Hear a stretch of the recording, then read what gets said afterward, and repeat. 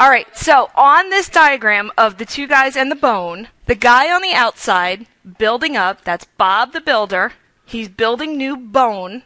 He takes his bricks made out of calcium from the blood. So when Bob needs to build up the outer layers of bone, he takes calcium from the blood and puts it into the bone. The guy on the inside is Claude the carver.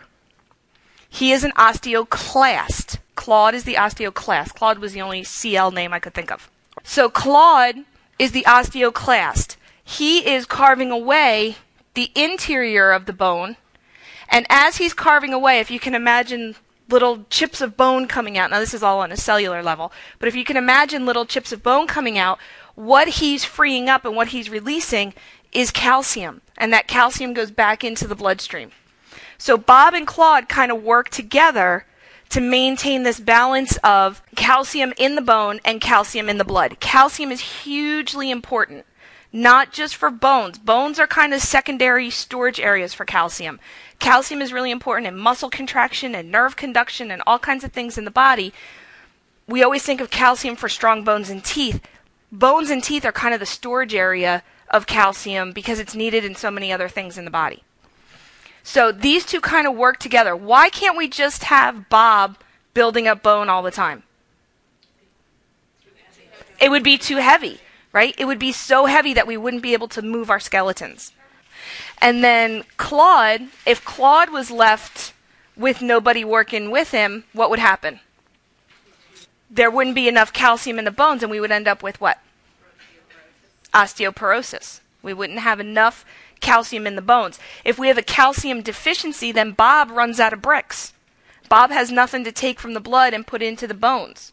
The calcium's going to go where it's needed more, like to the muscles and the heart, before it goes into the bone. So Bob's like way down on the food chain as far as calcium goes. So Bob's going to be the last one to get the calcium. But Claude, he's still working away,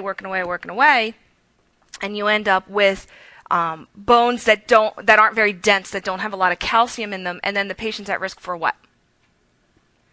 Fractures. Right? Very good. Fractures. So the idea here is that the osteoblasts build new bones. Osteoclasts break down the bones. If the blood calcium level is very low, who do you think gets overtime? Bob or Claude? Claude. Why? Exactly, because he's releasing calcium from the bone and putting it back into the blood. There's two hormones that work together to maintain our calcium balance. One puts Claude on overtime, the other one puts Bob on overtime.